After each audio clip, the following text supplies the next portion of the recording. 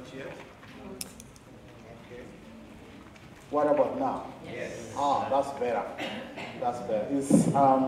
I just wanted to greet you all in the name of Jesus. Amen. I was quite happy today to see some friends that I've known for some time that I actually grew up with in my home church back home that have come to worship with us, the Castro family.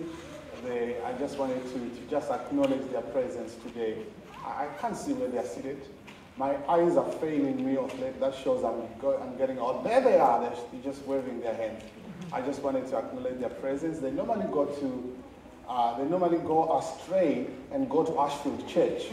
But today, the Spirit led them to the best church in Sydney, didn't it? We just want to praise the Lord. I wanted to acknowledge your presence. The Terrors are also good friends. They are here, but they normally, sometimes, every now and then, worship with us here, and just wanted to acknowledge your presence too.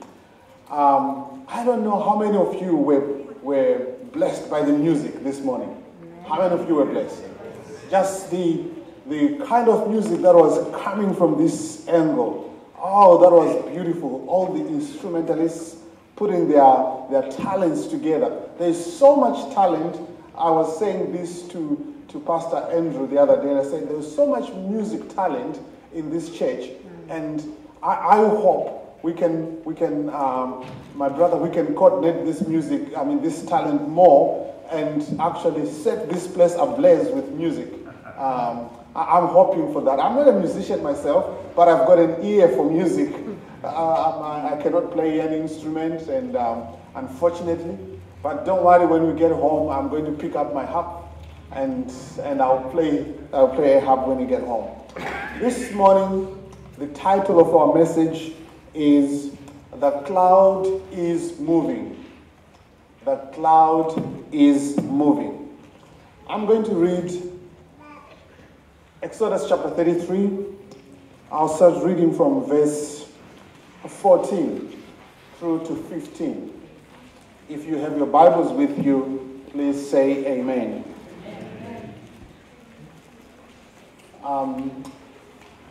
And as this is not working,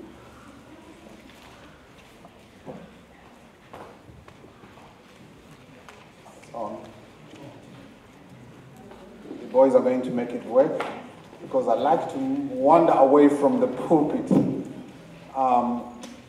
If you are there, let's start reading verse 14. And he said, "My presence will go with you, and I'll give you rest." Then he said to him, "If your presence does not go with us, do not bring us up from here. Let us pray." Father, this is your word. I am the work of your hands. These are your people. But I thank you for your presence through the presence of the Holy Spirit. Him alone who can understand the deep things of God. Our prayer is that he may reveal them to us, and we receive the blessing. In Jesus' name we pray, amen. Amen.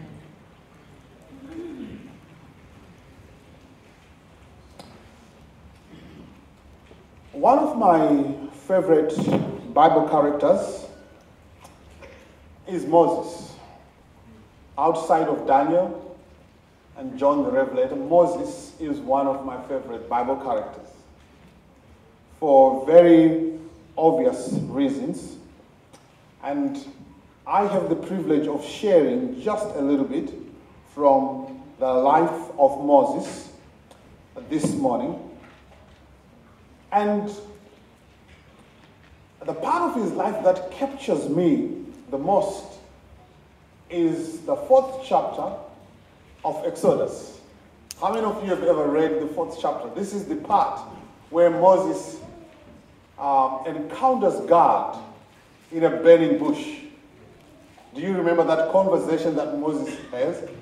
There is some kind of envy in me, Pastor Andrew, around Moses and this experience. The Lord has clearly sometimes spoken to me, but it has never been in an audible voice.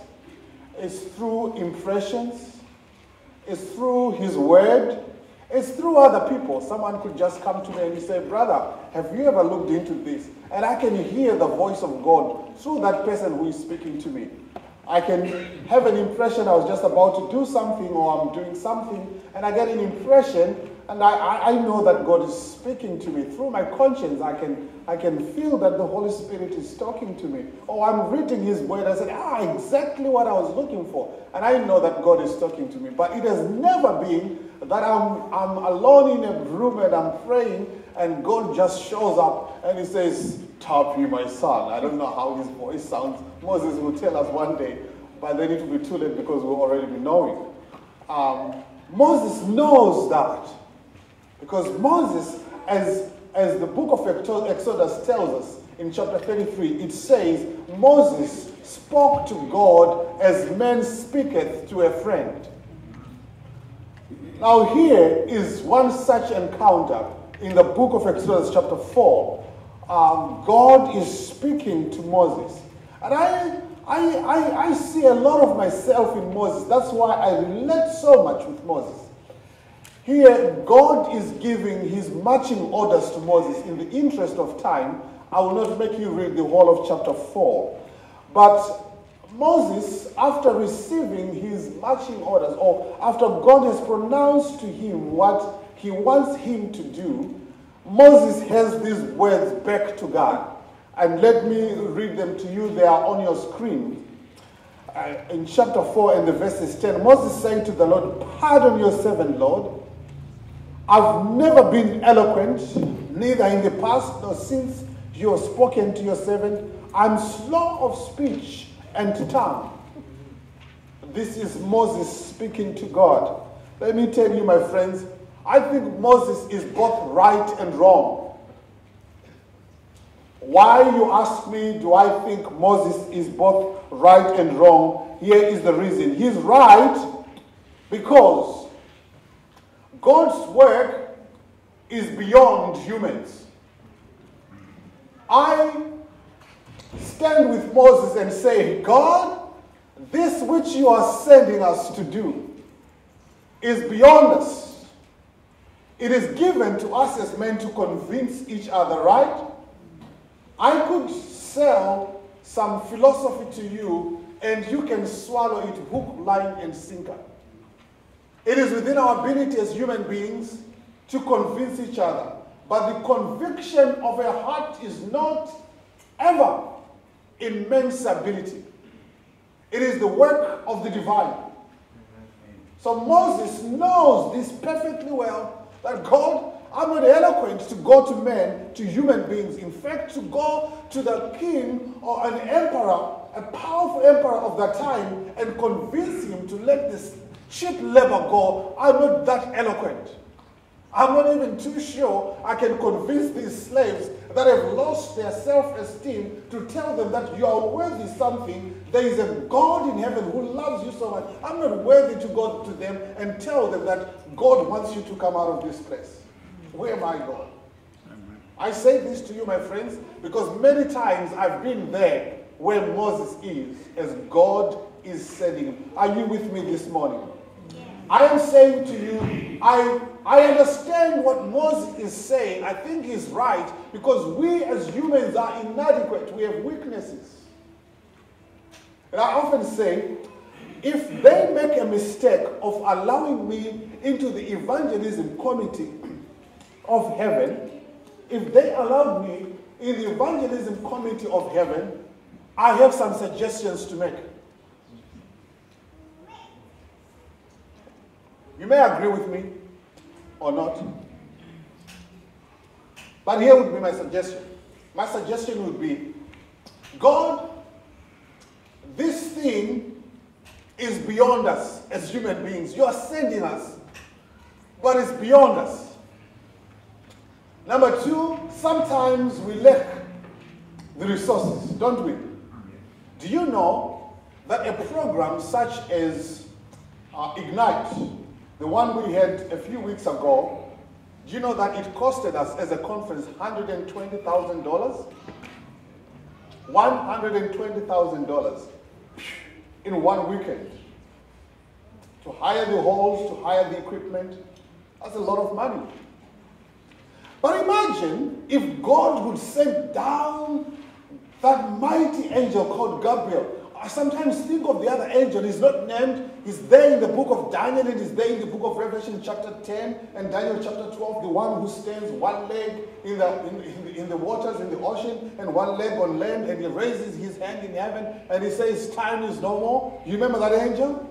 Can you imagine a mighty angel flying with power from heaven? He lands in Sydney, one leg in the waters, one leg on Harbour Bridge, and he lifts up his hand to preach the gospel, the three angels' messages. There is no budget for a powerful equipment. There is no budget we don't need any money for that. And in just one sermon, 15 minutes, he doesn't go winding like Pastor Tapiwa. He just goes straight for the message. I can tell you that day, a lot of people in Sydney would be baptized. Amen. I told you, I would convince you that if they allowed me in the evangelism committee of heaven, I have a point to make. I know the answer though. God will say, I'm not doing that. Fancy idea, Tabi, but I'm not doing that. Go back to earth and do your work. But God, I stand with Moses. I'm inadequate. I have weaknesses. So I say Moses is right. But Moses is also wrong. But God has never been interested in our ability. All he wants is our availability. Let me say that again. God does not look at my inadequacies and weaknesses. Because if I was God, I would not send David or Solomon. In fact, if I were to be honest with you, if I look into the mirror, the guy who looks back at me, if I was God, I would not send him. Because I know him too well. I would not send him. And God says, no, it's not your ability, it's not your inability. I just want you to be available. I have a sense, and I'm going to make this clear, I have a sense the reason why God sends feeble and mortal and weak human beings like us is because his work through us is his work in us. He sends sinners. I was sharing with some friends a few weeks ago, and I was saying how the Lord has worked with me is amazing in the sense that I don't know about you. I admire people who say, my conversion was on the 24th of August, 1947. I actually know their date. I love that. For me, it's like there's no date. It's just been a process, and I'm still in that process. God is still working with me. It's like I'm that piece of pottery in God's hands that is still molding. And if I were to put a date, it would be something like in 1992. In fact, it was not when someone was giving me a Bible study.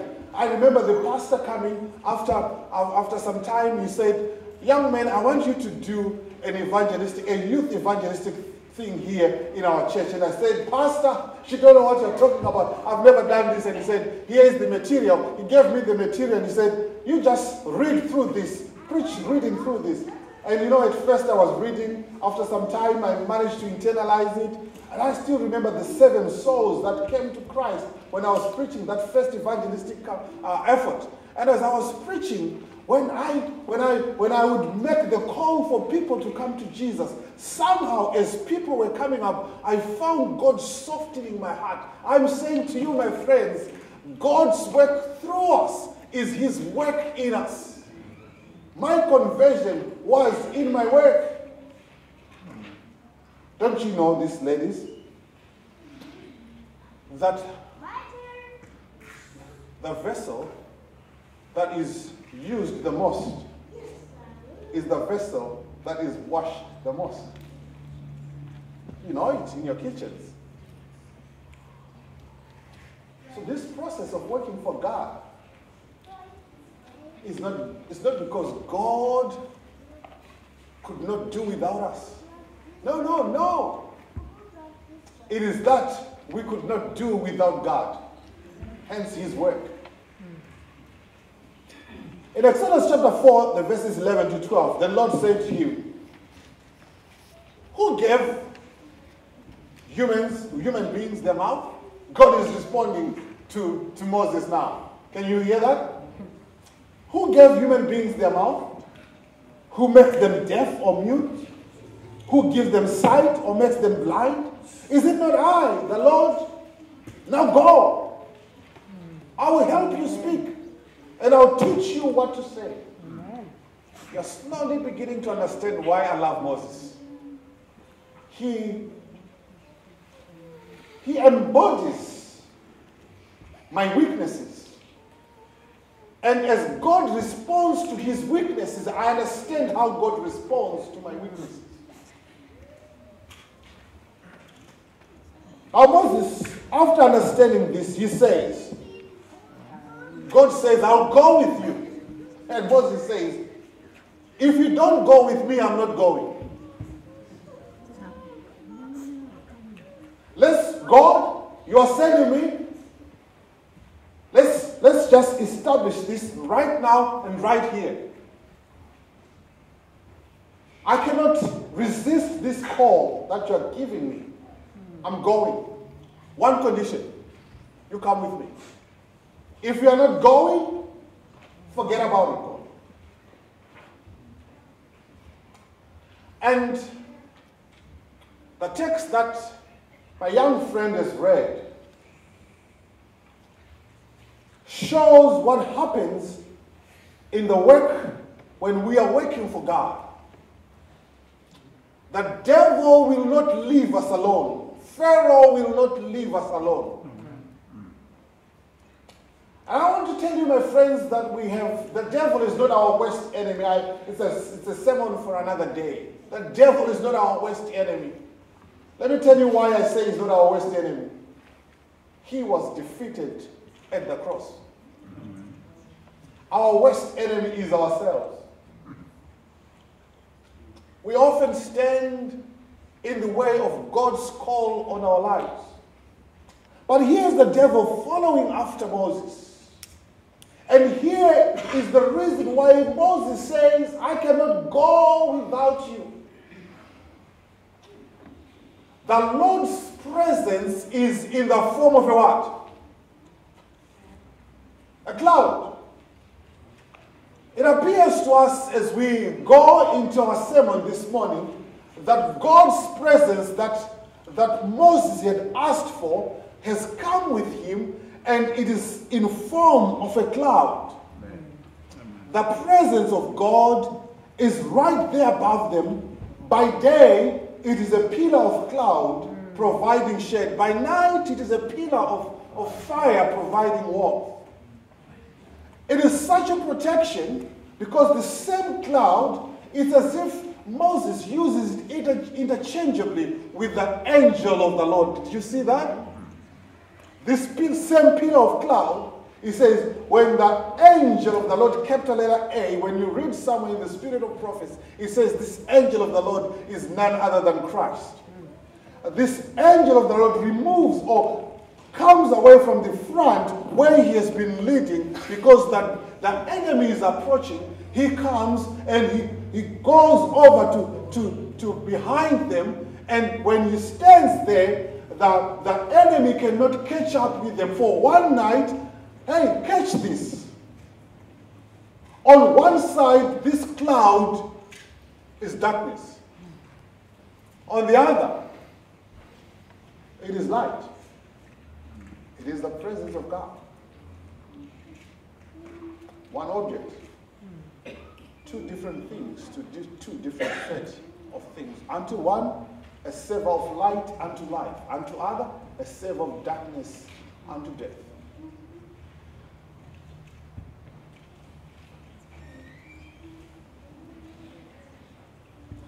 That's why it says, when the angel of God, who had been traveling in front of Israel's army, withdrew and went behind them, the pillar of cloud also moved from in front and stood behind them.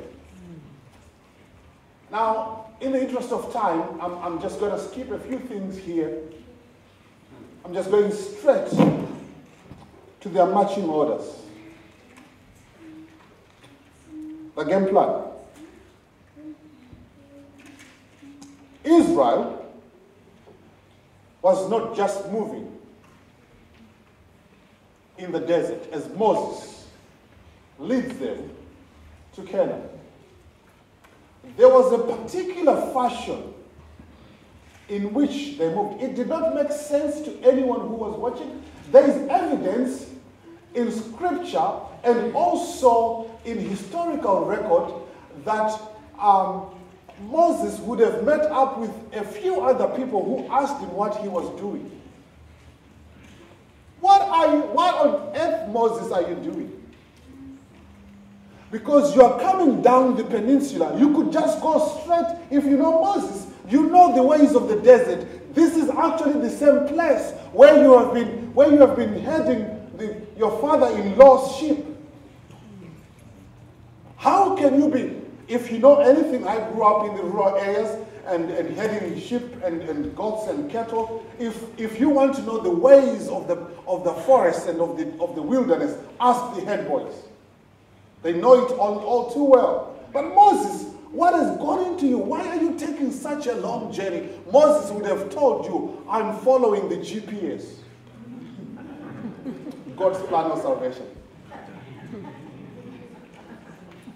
The cloud, I'm not using my own thoughts, I'm not using my own wisdom. If I were to sit in the counsel of God, I would counsel God that there's a shorter way to go to Canaan from here. Takes less than 3 weeks and we'll be in Canaan. I don't know why God is taking us down this way. In fact, if you check properly and you do your research properly, the way they were going was dangerous. It was full of danger. So Moses, why are you doing so? That's where the cloud is leading. I cannot go straight into Canaan because if I do that, I am doing it alone. The contract, the covenant, the agreement with God is I'm not taking a step without God. So I'm following where he's going. He knows better how to do this. I want you to know this. Chapter 9 of the book of Numbers tells us exactly how that happened. Chapter 9. This is how it happened. I'm reading on verse 21. Sometimes the cloud stayed only from evening till morning, and when it lifted in the morning, they set out, whether by day or by night. Whenever the cloud lifted, they did what? They set out. Verse 22. Whether the cloud stayed over the tabernacle for 2 days or a month or a year, the Israelite would remain in camp and not set out. But when it lifted, they would set out. You get the point? Simple. When the cloud is moving, we do what? We move. We're not just moving here.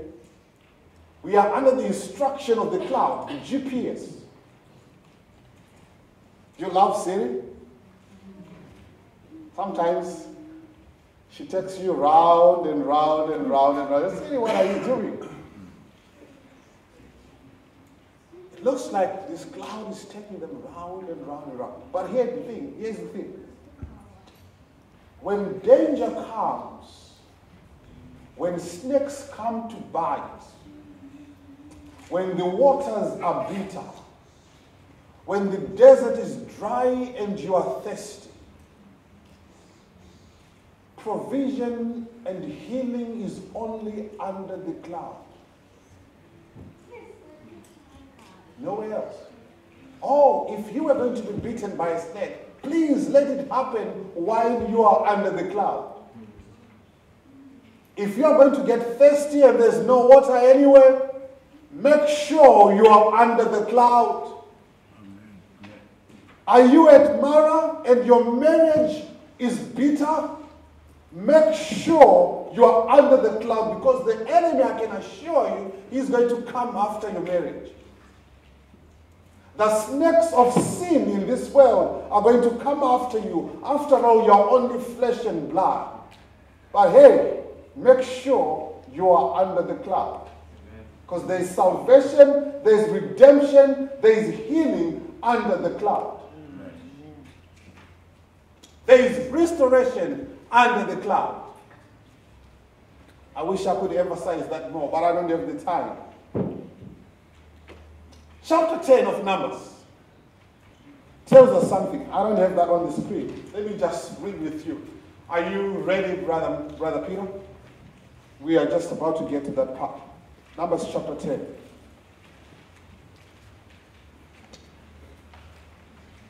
I'm reading from verse 1. Now the Lord spoke to Moses. In chapter 9, we've just been introduced to the fact that if the cloud stops, what do? Stop right there.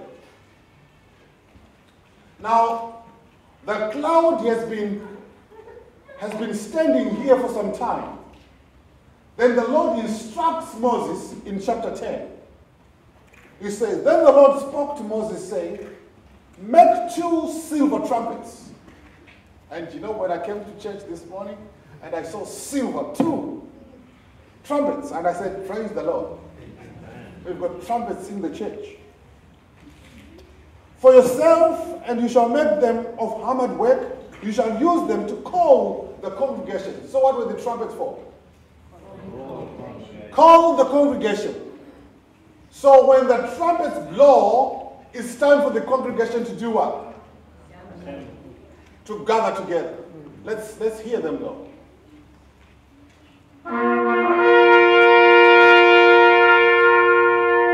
Then the congregation would know time has come.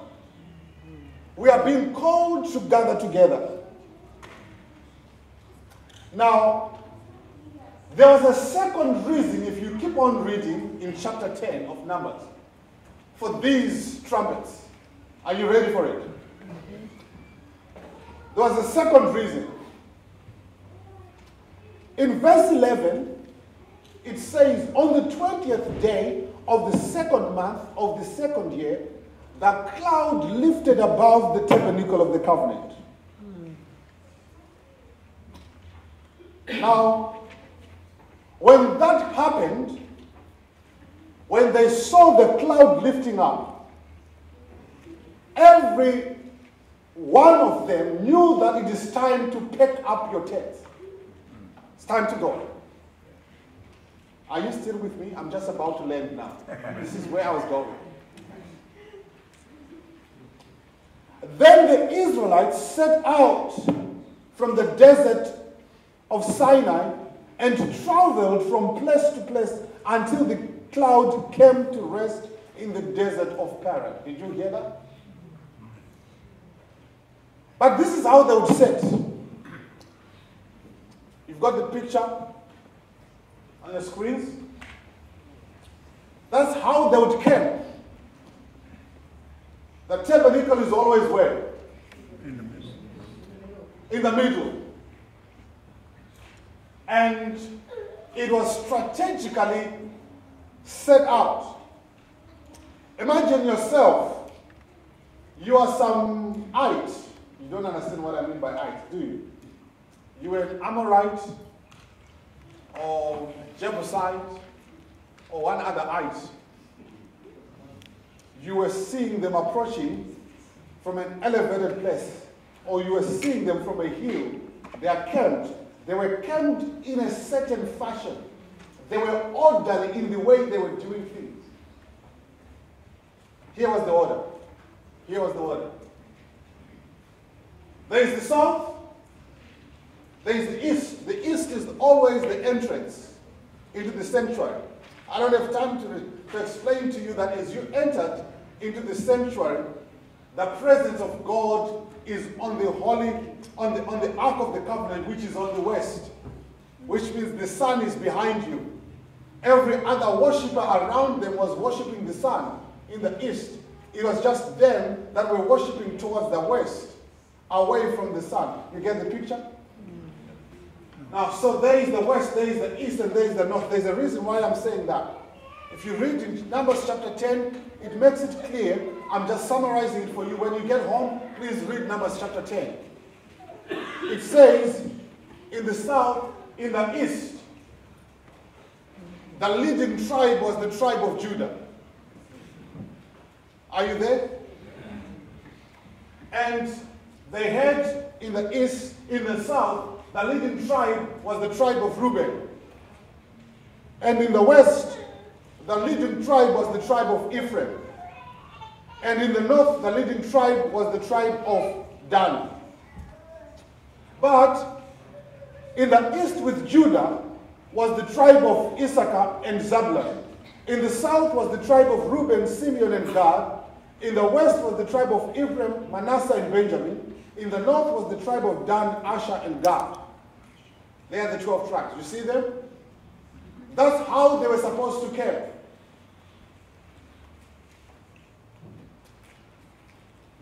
But the leading man of the tribe of Judah, the elder there, the first elder of the tribe of Reuben, who led the people in the east, he had a standard, he had a flag. This flag had an insignia on it. The insignia was a lion. So imagine this. You are meeting them in the wilderness. They are marching. Right in front is the leading man of the tribe of Judah. And he's holding a flag, and the flag is flying. What's on the flag? The lion of the tribe of? Now you get it. It is the lion of the tribe of Judah. Marching us to war with the cross going on before.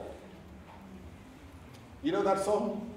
Yep. Like a mighty army marches the church of God. We are not divided. All one body, we one in charity and in doctrine. The gates of hell cannot prevail against God's church. Why? Because we are under the cloud, and the lion of the tribe of Judah is leading. Did you get that picture? So the trumpet would blow.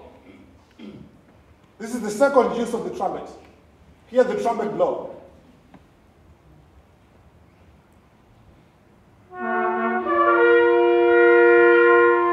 Then the tribes of the east would know it's time to do what? It's time to march. Off they go. The other tribes, they stay put unless they hear the second trumpet. You can find all this that I'm mentioning right now in chapter 10 of the Numbers. Let's blow, brothers.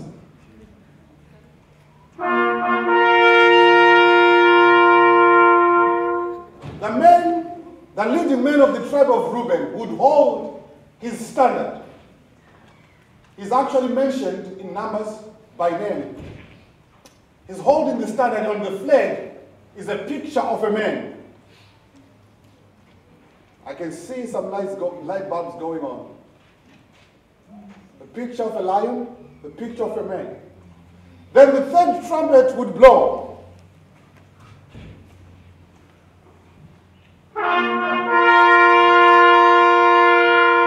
The leading man of the tribe of Ephraim would have the picture of an oxen. Is it coming together? Then the last trumpet, which is a call for them to move, would blast.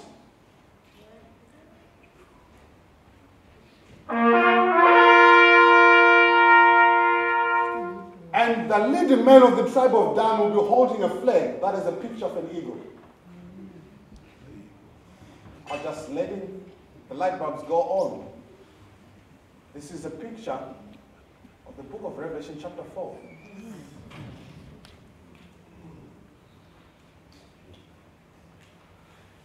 This These are the standards. They're moving. Now, with that in mind, come with me to Numbers chapter 10, verse 29. I've just arrived to where I was going with all this. Now Moses said to Hobab, son of Ruel, the Midianite, Moses' father-in-law. Are you confused? If you are not confused, then you are not understanding this text. It should confuse you. Now Moses said to Hobab, son of Ruel, the Midianite, Moses' father-in-law. Who is Moses' father-in-law?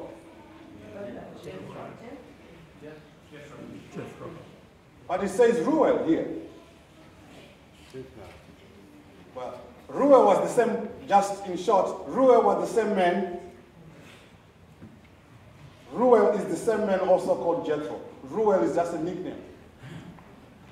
I don't have time to explain this. If you want, let's have some discussion after this. We can connect it later. But I have no time right now. I'm looking at my time. I need to land this plane. Because I have some other fish to fry, vegetarian ones.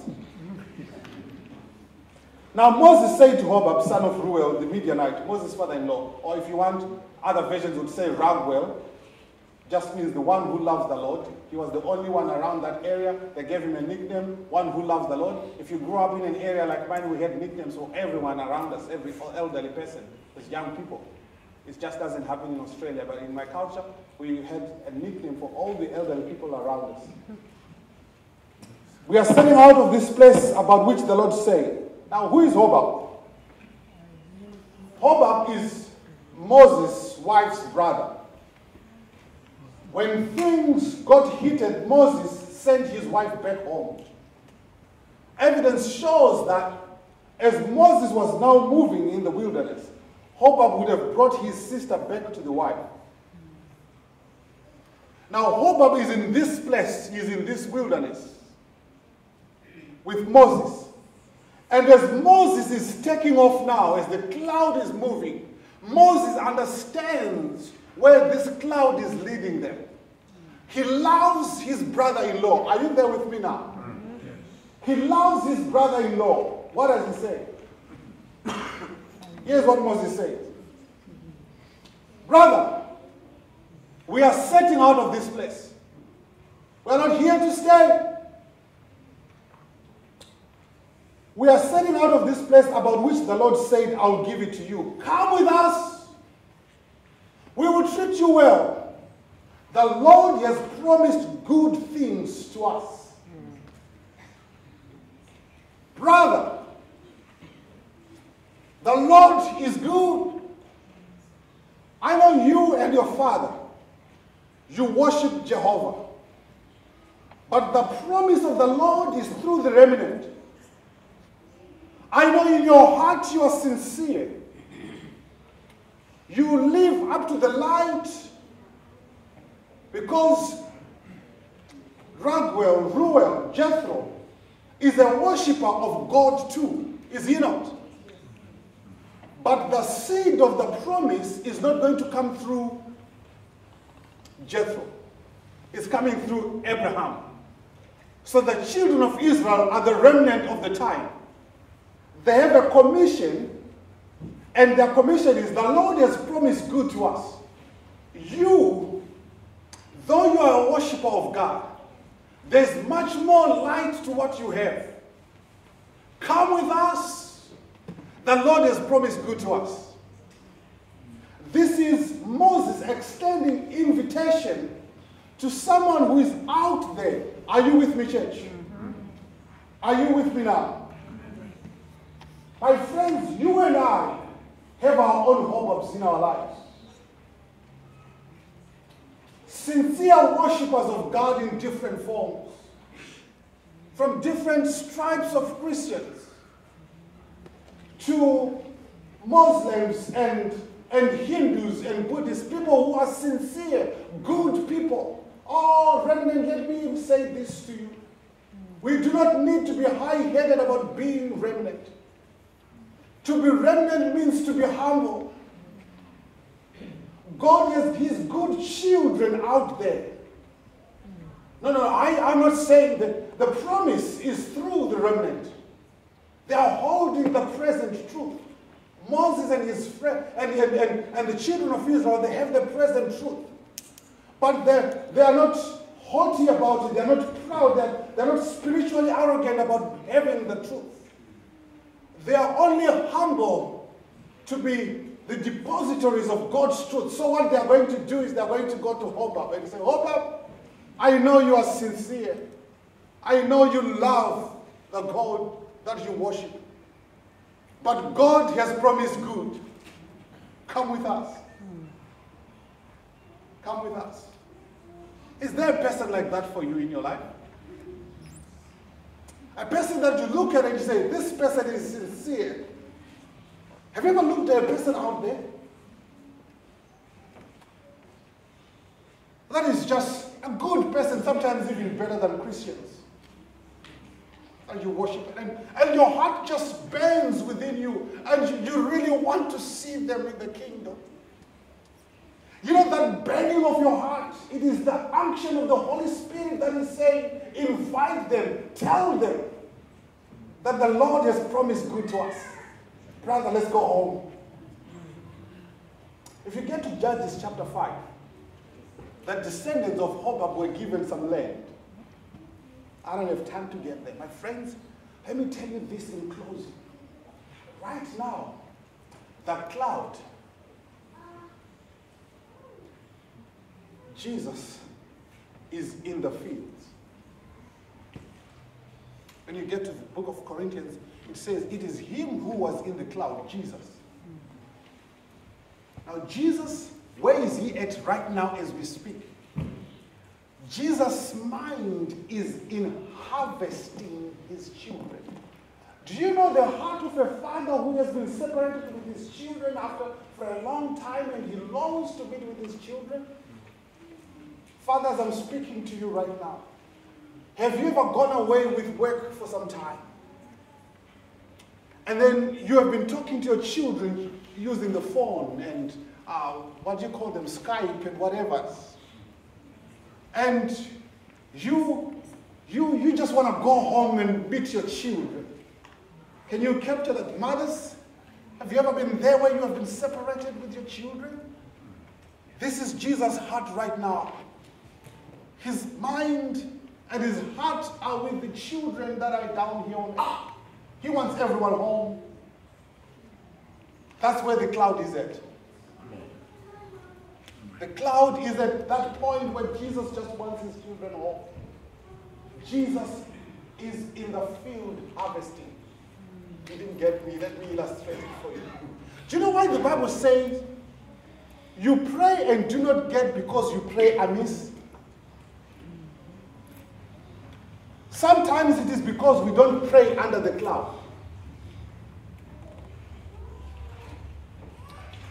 There is a lack of testimonies in the church of healing.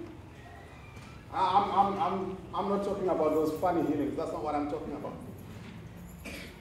Why is it that the church go for so long time without miracles happening? Let me tell you. The context of Jesus' miracles in the Gospels was Jesus in the fields doing evangelism. Then he went out into the regions preaching the gospel and healing the sick. Preaching the gospel of the kingdom and healing the sick. I'm saying to you, my friends, once the church gets into the mode of evangelism and the church prays under that cloud, because that's where Jesus is at, our homes are going to get healed. Those of us that are struggling with personal issues, we are going to get healed. Have you ever heard people say, I can't do evangelism because, Pastor, you just don't know what is at my home. And I'm like, you don't know what you're saying. Your healing is under the cloud. Pastor, I just cannot get involved with this. For now, I've got some personal issues I'm looking into. Don't you know that Jesus is just waiting for you? Let me illustrate it for you and then sit down. My mother is a sister of 3 brothers. These 3 brothers have not less than 7 kids each. Most of them are boys. In my culture, we don't have counselors. Well, they are there now because we're getting westernized. But in the traditional sense, the aunt is the great counselor of her nephews and nieces. So if I have a problem in my home, where do I go? My counselor, in my culture, we don't go to counselors. Traditionally, we didn't have them. Aunties are these great wise women that you would go to their homes and you would say, Auntie, things are not going well in my home. And she would sit down with you and she would break down this thing called life. She would break it down for you. And when you leave your home, you're all sorted out. Now, if you don't know anything about my mother, she's late now. She's a single woman raising 3 kids that are going to an Adventist boarding school that is very expensive. And she doesn't have a job. All she does is from November to March, she's in her fields working hard for a harvest so that when she harvests, she sells the proceeds, she gets money, and she sends her kids to school. That's my mother. So, you nephews and nieces, don't make a mistake of having problems during this time.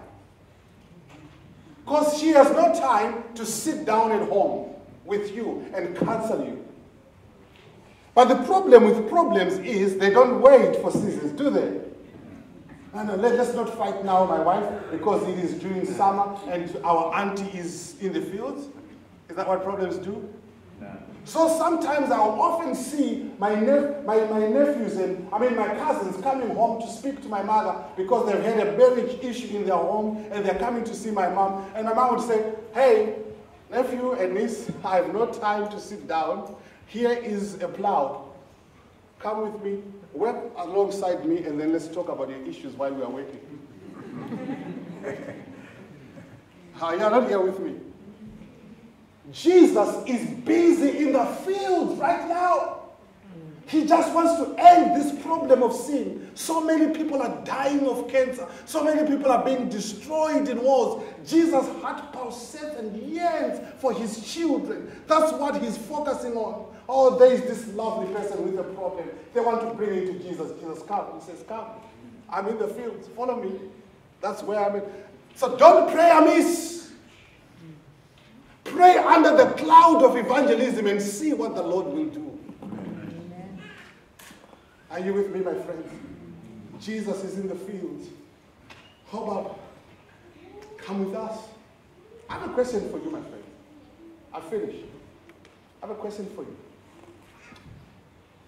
The personal ministries department of this church is feeling that the cloud is moving. That we have been sitting in this wilderness of whatever for a long time. We need to move. And I have a sense the cloud has been moving in this church already. I hear the stories, how the cloud of evangelism has been moved. In fact, my friends, we need to move from talking about evangelism as a program. We now need to talk about evangeliving. It is the lifeblood. We cannot afford at any point in time to just sit and feed ourselves as a church. That's not the purpose of the church.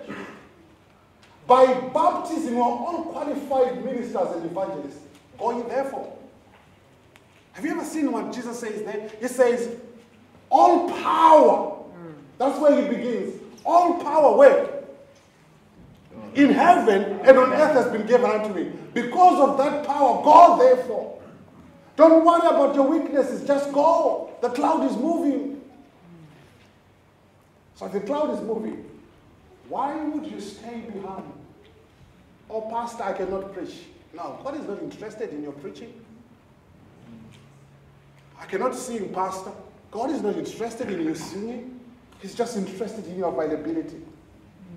Oh, pastor, I'm too weak. Oh, don't worry about your weakness. Don't you know that the vessel that is used the most is the vessel that is washed the most. His work through us is His work in us. Just come as you are. I have a question for you. I said the personal ministries are saying the cloud is moving. And it is moving, my friends. It is moving. Is there a hubbub in your life? One person. No. I did not say you know how to evangelize to them. You know what to say to them. That's beside the point. Just one person you want to see in the kingdom. Is there a person like that? Let me just see you by raising your hand. I didn't say you know what to do with them. I didn't say you're going to go back home and give them Bible studies. No, I didn't say that. Or you're going to go and give them that bachelor's DVD. That's not what I say. The question is simple. Is there a person in your life like Hobab was in Moses' life? And Moses makes an invitation. And you don't know how to say and how to do it. But there's that person. And you are thinking about them right now as I speak to you. Is there a person like that? I invite you in your heart just to raise your hand. I see some hands that are raised. These guys are coming to you. Let me tell you what they're coming to you to do. They're coming to you for you to write the name. That's all you're going to do. Write the name, and we're going to pray for these people. Then the Holy Spirit will do the rest. Amen. Keep your hands raised. These guys are coming to you. They'll give you a pen and a paper. All you're going to do is to write a name. A person that the Lord, the Holy Spirit is giving to you. Don't think too hard. Not 2 people, not 3 people, just one. Just one person. You don't even know what to do. You have no clue. That's besides the point. It's not your ability, it's your availability that is important right now. Just one. Your heart yearns, perhaps you've already prayed for them before, and as you commune with them, as you meet with them, you don't even know what is the right thing to say right now. Oh, should I be saying this or should I not be? And you're going to, that person, that's the person I'm thinking about. Just write their name down. And you know what we're going to do? In a moment, I'm going to invite Pastor Andrew to pray for this person. Right now. And guess what? Every Sabbath at 9 o'clock, every Sabbath at 9 o'clock, right through to September, we'll be praying for this name. That's all we're going to be doing. And we leave the results with God. All right. Now, I have some important dates to share with you. On the 20th of September, some of the people that you are writing there, don't ask me how it's going to happen, I just know it's going to happen. Some of the people whose names you are writing down there are going to be baptized on the 28th of September, 2019.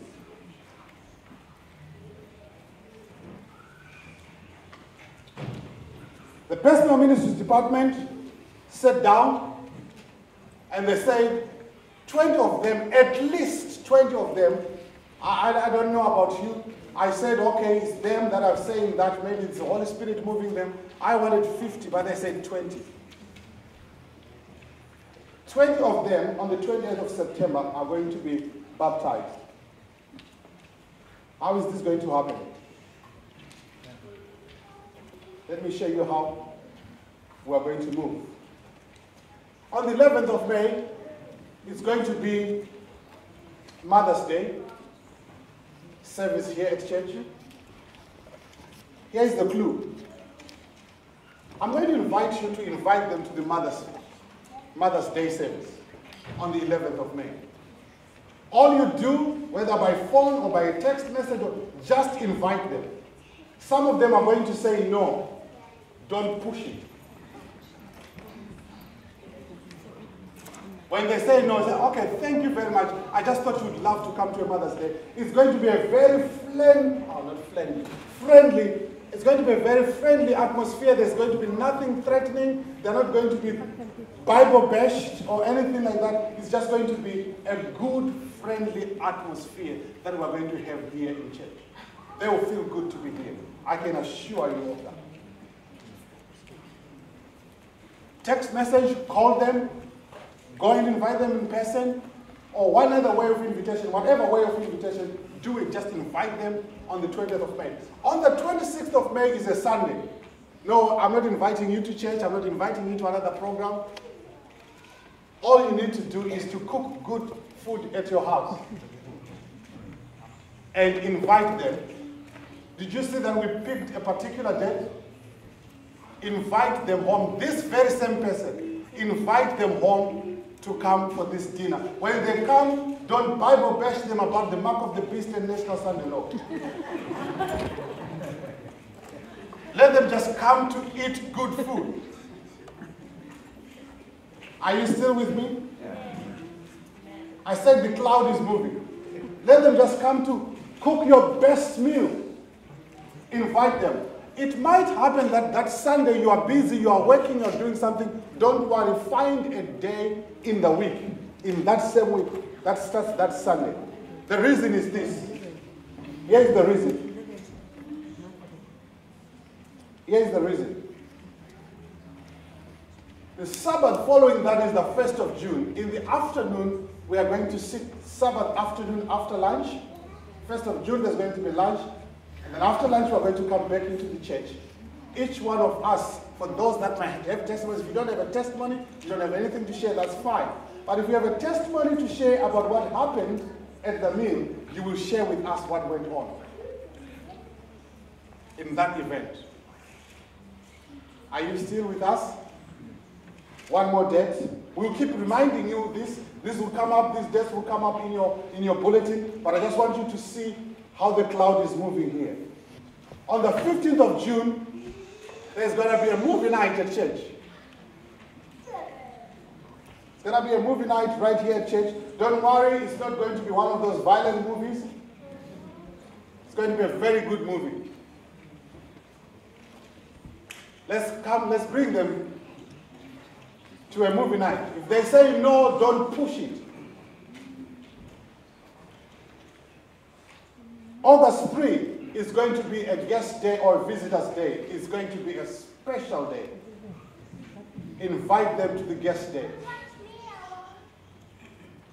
August 24th in the evening, the whole Sabbath will be a multicultural day. If you have a cultural dress, put on the dress of your culture. If you are Aussie like my friend Sandra, put on an Aussie culture with those, those beautiful regalias. If you are Indian like my brother Ashok, put on those Indian regalia. If you are African like my double, brother Patrick, put on African regalia, and let's do it. And let's have a multicultural. That same night, we're going to have another multicultural thing. Even these games nights that we do have, please bring them here. Bring them here. Then guess what? September 7th, we begin an evangelistic campaign. Amen. And September 28th, some of them are going to be baptized. Here's what I'm thinking. We've given out about 180 of these papers. I'm not naive to believe that all of them are going to be, all the invitations are going to be, some hopefuls will not come. Imagine if 100 out of the 180, 50% of them, if 50% of them are accepted, and they kept coming through. And if 50 of them come to our evangelistic campaign, let me tell you, my friends, here is my conviction. My conviction is this. The last day message properly presented makes so much sense. It is the answer to the problems of this world, to the hopelessness that we have in this world. If it's properly presented, and we don't have to have individuals that can present it properly. The Holy Spirit is here. He does that. That's his job. It is so irresistible that 80% of them must accept the gospel. That's how the cloud is moving. Now, starting this coming Sabbath, from 9 o'clock to 20 past 9, the church will be praying. My brother Peter is going to be leading a prayer program at church. I have said I'm going to try by all means to be here Sabbath morning.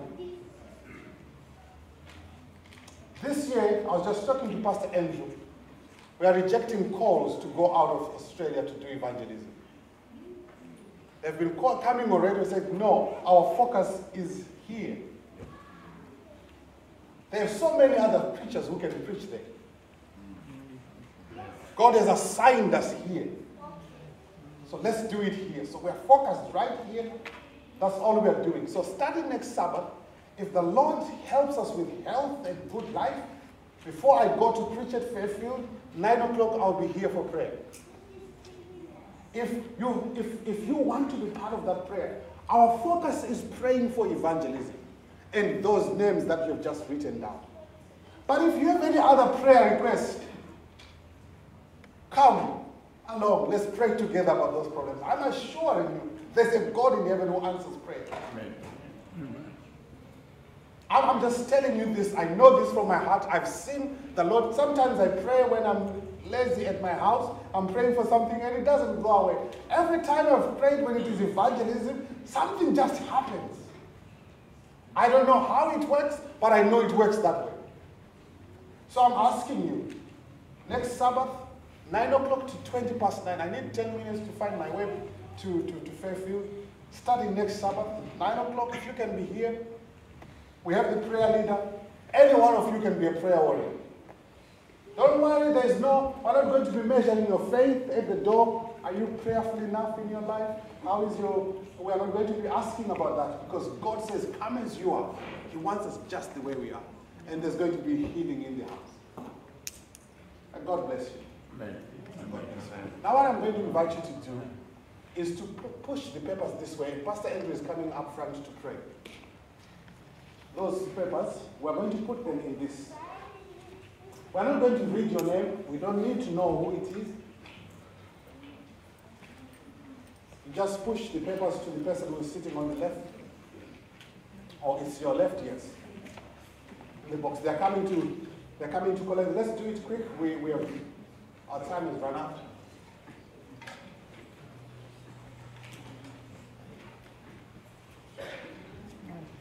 If you think of a name afterwards, just write it and come and put it in this box. I'm going to leave it here. All we're doing is we're praying. Yes. All we're doing, there's no spiritual abracadabra here. We're just praying. That's all we're doing. Praying for God to bless these people. Praying for God to protect these people. Praying for God to soften their hearts to accept the gospel. Amen. That's all we're doing. And we're going to pray for ourselves too. But as for now, we're praying for this. For God, we don't know what to do. I'm telling you the truth. We have no clue. But I know that God has a plan. May God bless you. Amen. Everyone handed in those names? Yes. You have more names? Bring them forward, okay? Bring them forward. You can see what God is doing in the life of our church here.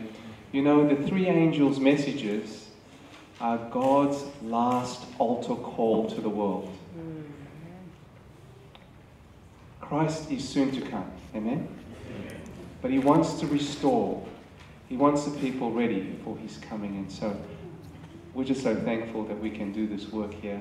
When I say we, I'm not talking about Pastor Tapiwa and myself. We're saying we. Amen? We can do this work here. And the Holy Spirit is doing the work. You know, there are people sitting here that don't know half the things that you know, but God has brought them in and they're learning, they're growing, they're finding the gospel of Christ and the present truth for our time. So let's bow our heads and let's ask God to continue to add to his church as he loves to do. Let's pray. Heavenly Father, Lord, your word says that grace and truth came by your Son, Jesus Christ. And Lord, as we sit here, Lord, we believe that it is that, Lord, that brings enmity, Lord, between the powers of good and the powers of evil, Lord. It's grace and truth, Father, by which you work. And so, Father, as we consider these names, Lord, that we have brought forth, and as we consider, Lord, as you lay more on our heart, Lord, that we can be a church, Father, that that as your Son said, Lord, in the parable of the marriage feast, Lord, we can be a people that go out into the highways and byways and invite those to come, Lord, to sit at your feet and hear, Lord, of the sacrifice of your Son, Lord, for their salvation. To hear, Lord, of the truth, Lord, that is carried by those three angels, Lord, for our time. Father, we believe, Lord, as a people here, that you will do your mighty work. We believe that you will add souls, Father, to your kingdom in preparation, Father, for the coming of your Son. Father, this is your remnant church. These are your remnant people. And we thank you, Father, that you hear us. We thank you, Lord, that you not only call us, Lord, as we have heard from the message today, as we make a decision to make ourselves available for you, but you equip us, Lord, as you did Moses, Lord, as you did Isaiah, Lord, and all those who never felt worthy, never felt capable, Lord. That's us, Lord, today, Lord. It's not by might nor by power, but by your Spirit, as your word says. And so, Father, bless us and bless our efforts, and may we rejoice, Lord, in what you will do from this day forth. We thank you in Jesus' name. Amen.